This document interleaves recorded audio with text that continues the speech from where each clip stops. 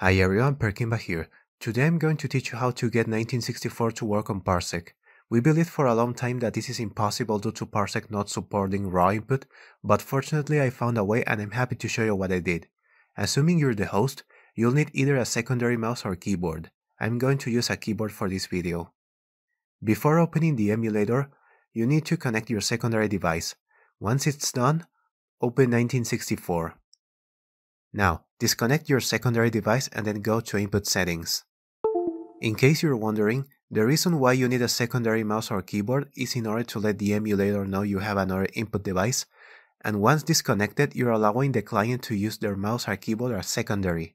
If you keep your input device connected at this point or don't connect it before opening the emulator, the client won't be able to play at all. This is where the best part begins. The player 1 clicks on Detect Input Devices, clicks again and then presses any key, and then the player 2 does the same thing.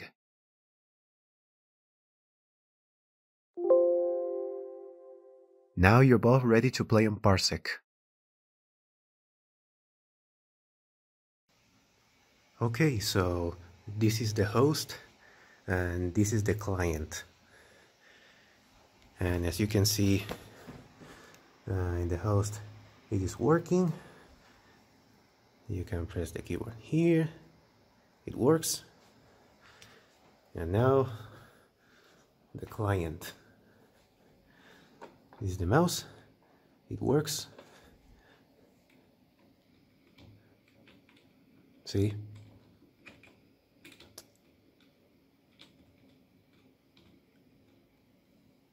So yeah, this is where the video ends.